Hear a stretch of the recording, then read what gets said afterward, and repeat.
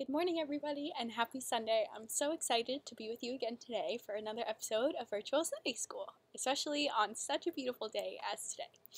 So, do you remember how we start off every time? That's right, with the Lord's Prayer. Are you ready? Here we go. Our Father, in heaven, hallowed be your name. Your kingdom come, your will be done, on earth as in heaven. Give us this day our daily bread, and forgive us our sins, as we forgive those who sin against us. Save us from the time of trial, deliver us from evil. For the kingdom, and the power, and the glory are yours, now and forever.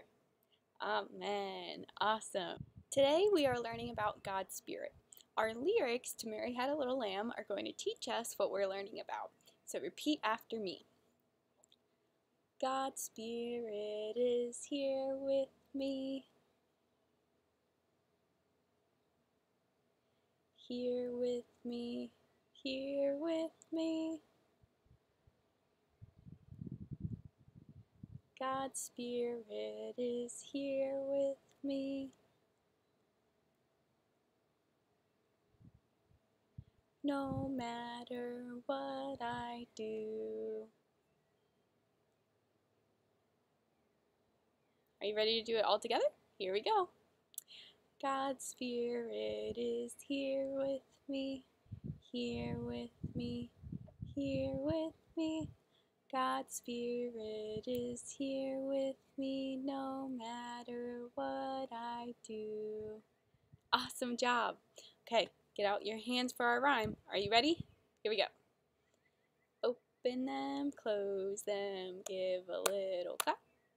Open them, close them, rest them in your lap. And this time we're going to use our whole body. So repeat after me because this is going to be new. God's Spirit is with me when I'm up and down. God's Spirit is with me. God is always around. All right, let's do it all together. Here we go. God's Spirit is with me when I'm up and down. God's Spirit is with me. God is always around. Awesome job. So I want you to think of something sticky. Do you have any ideas? Some things that are sticky are tape, magnets, snow. Snow can be sticky when you walk outside and it's snowing and it sticks to your hair and your clothes and everything. And snow is white, right? What church season is white? That's right, Easter. White is the color of Easter. It is still the season of Easter. So today we are going to talk about the way God sticks with us no matter what. Now I want you to think about activities you like to do. Maybe it's playing outside, maybe it's drawing, maybe you like to dance or play baseball, any activity that you like to do. Now I want you to think of an activity that you don't like to do, or different activities you don't like to do. So this might include like being sick. I know I don't like being sick. Feeling grumpy, or getting hurt, right? Those are all activities that aren't very fun. But guess what? During the activities you like and the activities that you don't like, God's Spirit is always with you. So I want you to give yourself a hug while I say the opening prayer, reminding you that God's Spirit is always with you. Here we go. Dear God, thanks for sending your Spirit to be with us. Help us to remember that we are never alone. God's Spirit is always with us. Amen. Awesome. Today's story is all about the Holy Spirit. So unfortunately, our story again is not in the Spark Bible that I have, but Miss Jean was sure to send me a picture so that I have it. And I'll tell you that the picture for our story is all of the disciples. So, and I'll count, there's actually 12 disciples there, right? Because there are 12 disciples. So, I want you to listen carefully as I read the story to hear the promise that Jesus makes to his friends and to us. Okay, you got your big listening ears on? Here we go. The story is called The Promise of the Holy Spirit. Jesus loved his disciples. He knew he was going to heaven soon and wanted to make sure they weren't afraid. Jesus and his friends sat down on the soft grass. Jesus said, "It's important to remember all I've taught you. Love God, love other people, help each other. Remember, God is most important. God will always love you." Jesus looked at each of his friends' faces. He cared so much for each of them. "I promise I'll always love you and everyone who comes after you. I won't be here much longer, but don't worry. God's Holy Spirit will be with you always. The Holy Spirit will help you and God's children forever." The disciples trusted Jesus and the promise he made. So in there, Jesus said that he's not going to be here much longer. Where is Jesus going? That's right, he's going to heaven. So will the disciples go with him? No, they won't be going with. But what promise did Jesus make to comfort his friends when he goes away?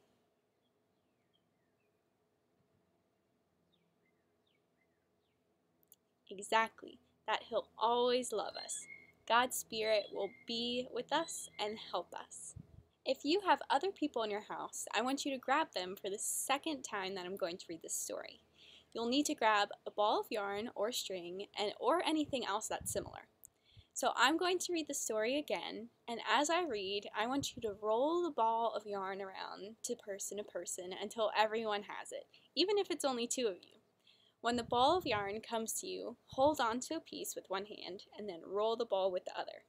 Hold on to the yarn until I tell you to let go. Okay? Okay, so the second time reading through. So the promise of the Holy Spirit. Jesus loved his disciples.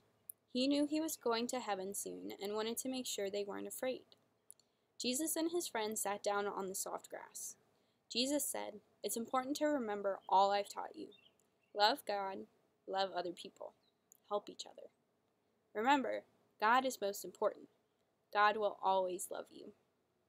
Jesus looked at each of his friends' faces. He cared so much for each of them. "I promise I'll always love you and everyone who comes after you. I won't be here much longer, but don't worry. God's Holy Spirit will be with you always. The Holy Spirit will help you and God's children forever." The disciples trusted Jesus and the promise he made. So now look at the web that you made with the yarn or the ball of string or something similar. So now I want one person in the web to gently pull on their string. Can you feel it? When one of us pulls on the yarn, we all feel it. We are all connected by the yarn. In the story, Jesus promised his friends that even while he was gone in heaven, they would stay connected by God's Spirit. God's Spirit keeps us connected to God's love, even when we can't see Jesus. God's Spirit is with us, no matter what. Jesus promises to stay connected with his friends by filling each of them with God's Spirit while he is gone away to heaven. Sometimes we are separated from our loved ones, especially right now. How do we stay in touch with friends and family when we are apart? Have you ever sent a letter to say I love you? Have you ever talked on the telephone or FaceTimed someone who lives far away? Have you tried email? This week, I'm going to encourage you to try and connect with someone that you are missing. Another great way to stay connected with friends is to pray for them. God's Spirit connects Jesus and the disciples. God's Spirit connects us all. Today, we talked about God's Spirit. Who promised that God's Spirit would be with us? That's right, Jesus. Who did Jesus make the promise to? Exactly, to the disciples and us. Jesus keeps his promises. God's Spirit is with us, no matter what. Have you ever made a pinky promise? Sometimes promises are made when people hook pinky fingers together. So if someone is near you, I want you to link pinky fingers with your neighbors while we pray. And if no one's near you, you can hook pinky fingers with me. So repeat after me. Dear God, you promise that your Spirit will be with us, no matter what. thanks for keeping that pinky promise. And all God's children say, Amen. Awesome. So thank you so much for joining me for another episode of Virtual Sunday School. Hopefully, again, this week's looking to be warmer and sunny, so hopefully you can get outside and enjoy that nice and warm and sunny weather. So, hope you have a happy Sunday and hope to see you next time. See you then.